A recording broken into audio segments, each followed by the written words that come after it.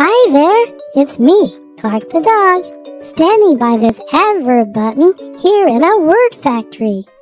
Adverbs can add information to a sentence that can answer questions such as how, when, where, and to what extent.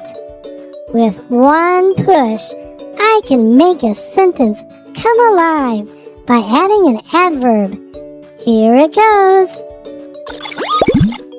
Oops, I didn't check the settings. The power was too high. I made the adverb come alive.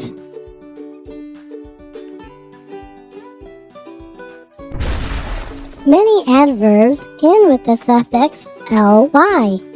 The y on the suffix ly makes a long e sound. It sounds like it says lee, L-E-E. Many adjectives become adverbs when the suffix ly is added. For example, the adjective soft becomes softly. Brave becomes bravely. Slow becomes slowly. And finally, final becomes finally. Not every ly word is an adverb. If you don't believe me, just ask a butterfly.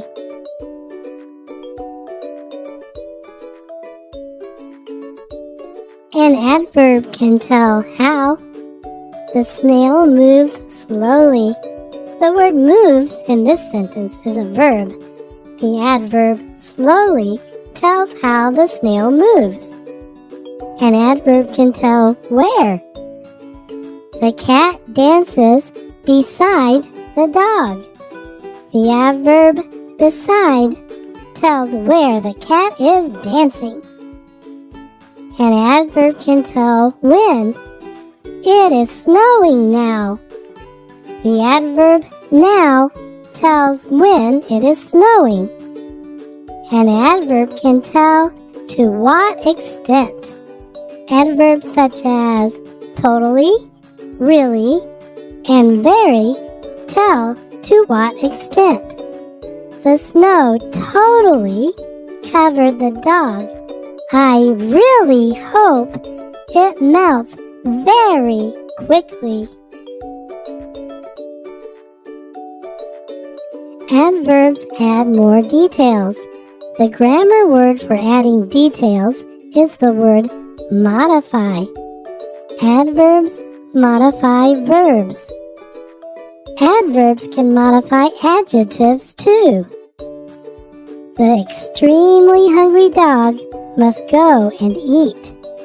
Hungry is an adjective that described the dog.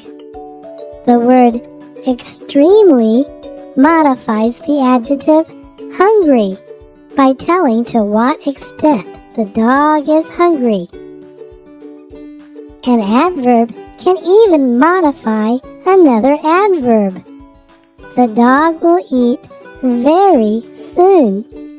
Soon is an adverb that tells when the dog will eat.